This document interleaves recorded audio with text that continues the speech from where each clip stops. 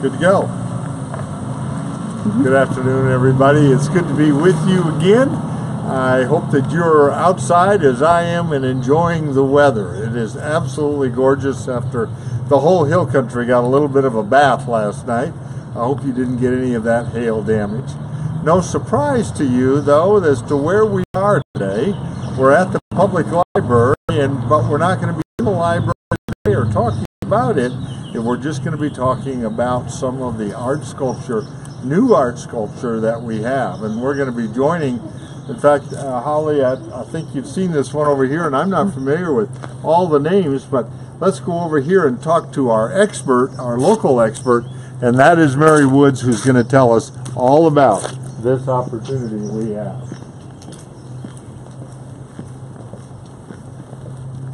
Hi, Mary. How are you? How are you, sir? Good to see you. Good. Good to see you. Thank you for being here and talking about the art. You bet.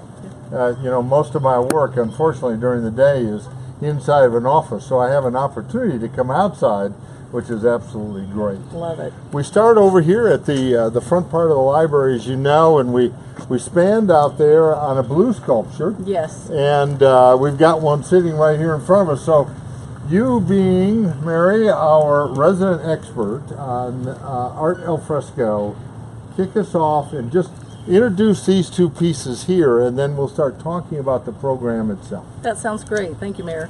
So the blue piece you see up front is called Traction. The artist is Art Fairchild out of Dallas. That piece is made up of more than 300 individual pieces of steel. Wow. And it's powder coated, painted, to be as beautiful as you see here. The really cool place about that placement is you can see it from Main Street all the way as you drive in the library, and it's very prominent on the library grounds. It's a beautiful piece. We've already seen lots of our citizens and their kids out there taking pictures with it, which is exactly what we want. We want them to be interacting, touching it, taking photos with it, and share them with us when you get a chance. We love to see those photos. Well, Mary, and off camera, we were doing a little conversation, and I was listening in on the conversation. It had to do with prom pictures. Yes. That this site is a popular site anyway. For it really is. How many different people were here on Saturday? One of our employees told us we thought there was about 400 people here. Wow. And we know it's the gathering place for prom. Everybody does their pre-prom photos. A lot of people do engagement pictures here. All sorts of life moments are captured here at the library. It's just such a beautiful facility, beautiful grounds. That's great. Yeah. That's great. All right, so we met Traction. Who are we going to have, or Traction? Who are we going to meet here? This is Hector, and Hector is by Jimmy Don Snowden. Jimmy Don is currently living in Nacogdoches. He is a student of Joe Barrington, who's another artist who has a piece that the city bought a few years ago. Yeah. Yes. He is going through his MFA program right now, and his MFA show is coming up in Nacogdoches. And Hector is kind of a little, he looks like a little alien. He's on the front of this piece. He's got a single eye. A lot of fun. The kids love him. Very colorful. One of the reasons we put it right here in front of the library. There are so many kids and families that come through here. We want something that they're really going to love and want to interact with. Right. Now, we've got some other pieces here, but before we go there, let's give a little bit of a background to the Art Al Fresco program. We got started when, and how are we doing on that process? We're doing, our first installation was in 2015, and it's a 5-year program that the City Council approved. We're in our 3rd installation now. They just went up a couple of weeks ago. So these are brand new. It's been about 2 weeks that the pieces have been up. Very good. This particular, all the collections are selected by a public art competition committee that is made up of a juror, 3 citizens, and then 2 city staff. And they're the ones that choose every year, and then we install them and ready for the public to enjoy them. All right. Yeah. Well, let's take a little walk now. I got a couple more questions about some of that. So we're going to walk down this way here. And this beautiful, beautiful place with all these shade trees.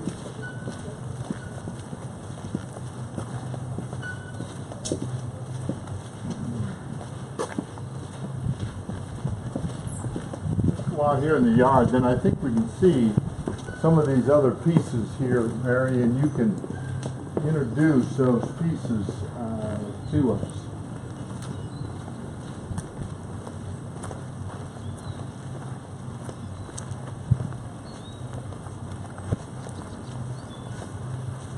I see a yellow piece over there that certainly catches your eye as you walk down in this area here. Yes. So what are we seeing over there? That great piece is Armadillo. It's a very bright yellow armadillo. The piece is a sculpture by Jeffy Brewer. And you'll remember Jeffy from last year. We bought his bull that is out on Highway 46. Oh, sure. Near the Longhorn Cafe. He's got a very whimsical style, as you can see. And we actually set him up so it looks like he's been digging in the dirt over there. Okay. As armadillos do. They do. Right? And Mary, this piece here? This piece is called Almagestum. This piece is by John Whitfield, and John actually, besides being a sculptor, is also a physics professor. And this piece actually came out of a conversation about how planets rotate around the sun. Can't tell you all that detail. I'm not a physics professor, but it's a beautiful piece, very precisely done. Got a little airplane over here. This also is steel. It's powder coated, and it's circular pieces within the sphere. Now, other than the collection that we have here, Art Al Fresco has got collections somewhere else around the city. Absolutely. Tell us a little bit about that. So we have 5 pieces here at the library, and there are 5 pieces elsewhere. So there are 2 more over by Kendall Inn at the Cibolo Trailhead, and then we have 1 piece out at the pool. Okay. We have 1 piece on Blanco Road, which is called Traction. Kind of looks like a crazy stoplight that is out on Blanco near the post office. And let's see, I'm missing one. Who am I missing? Let me refer to my trusty brochure here. And by the way, we have a walking tour that is called AutoCast that you can download to your phone. And AutoCast is an app-enabled, it's an app that you can use on any app-enabled device. So your smartphone, your iPad, you can listen to the artist.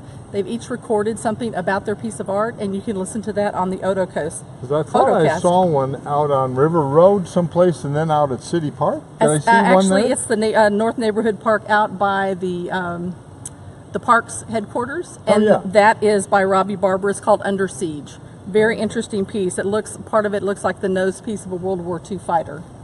Now, during the course of the year, now that these pieces have gotten into place, the public, whether they be citizens or otherwise, they get to have an opportunity to play a role in all of this, do they not? Absolutely. We ask them to vote for their favorites, and we consider that as the city goes into the selection process to decide whether or not we purchase some of these.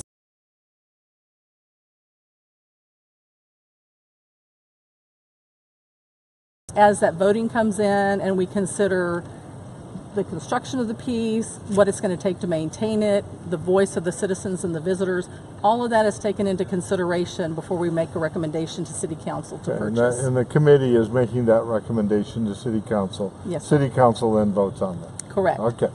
Now, there was a Facebook page also. Yes. And I think there was something to do about a selfie. Absolutely. Tell me about that, because I think I'm starting to warm up to it'll be the first selfie I've ever done. So go ahead. Me too.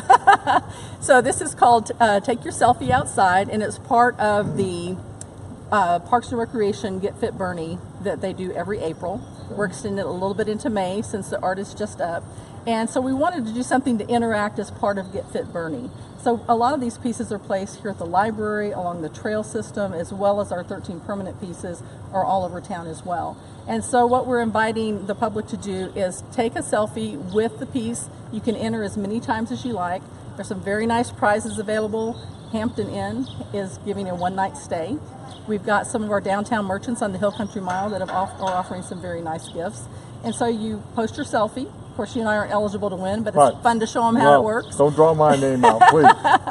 And so then they can get some nice swag from our, and gift certificates and whatnot from our merchants down in the Hill Country Mile. Okay, so can you take a selfie? Yes, Here absolutely. Here's our first one. All right, let's get the camera up here. All right, you ready? I'm ready. Let's do it. Okay, here we are. 3, 2, 1. Super. Thank you, Mayor. Suitable for printing. Absolutely. Is there anything else that you want to tell the folks about Art Al Fresco that I have not asked?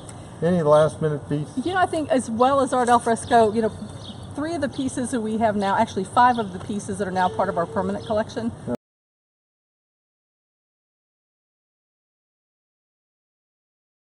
Buffalo Trail. Mm-hmm. We've got Dancer, which is down at River Road Park. We have Bull, which is out there on the 46 at 46 at Longhorn. We have got Solar Wind that is in City Park, close to 46. You can see it as you're driving by. Okay. And then we also have Foundation of the Doodah that we moved from Blanco Road over to the Parks office. All 5 of these started out as temporary pieces, and with the input with the public and the committee and whatnot, they are now part of our permanent collection. You know, the other thing I know, Mary, about just about everything that we do in the city, we have got some good partners that we work with. Yes. Who are our partners in Art Al Fresco that help us with some of the wonderful pieces that are even down here by the library? Absolutely. With the permanent pieces, that's the Majestic Branch Arts Foundation, have donated some beautiful pieces to the city. Okay. Hill Country Council for the Arts helps us promote the arts in all ways in this area, and actually it's the Hill Country region. Larry Stevens donated the Gander sculpture that is down on River Road. Of course, Texas Treasures Arts Gallery is one of the ones that was one of the partners, the buying partners, when we bought Wild Bill Hickok, which is out on Main Plaza. The funny thing about Wild Bill is he has nothing to do with Boerne's history, except that the incredible artist that created him lives just outside town here, Eric Christensen. It's a beautiful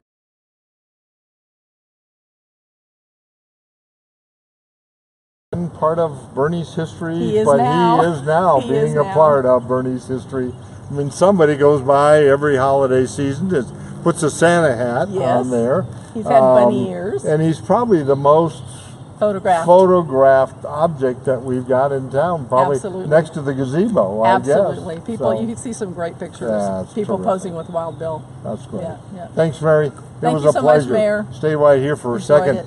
I can't help but put a plug in, Holly, though. If you could span back behind me, you're going to see some of the trail work that is going on here at the library as well, which will now hook up the library or make this another trailhead that will enable you to get across that low water crossing down there and hook up to the trail that is on the back side.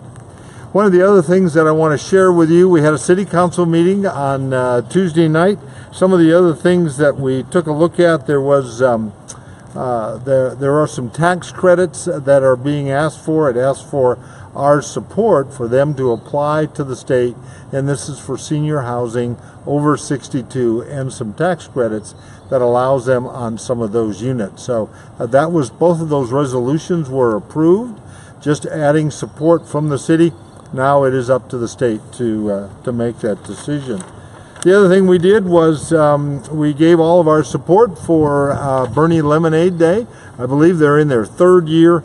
This encourages kids to put together a business plan, make up a product like lemonade, have it for sale in their little stand that they'll put up, and then be able to report back on how they've done, and all of that is judged. But what a wonderful way to introduce, if you will, entrepreneurism with these children. The other things we did, we had a second reading and the final reading on the rezoning of what we referred to as the Commons at Minger Spring. You can see that off of Bandera Road and around on Herf Road. That's multi-family housing. And then we also had the rezoning out on 110 Blue Bonnet for the apartment project out there. A nice little infill project. So once again, here we are. Thanks so much. Thanks for allowing me to even do this outside. What a treat.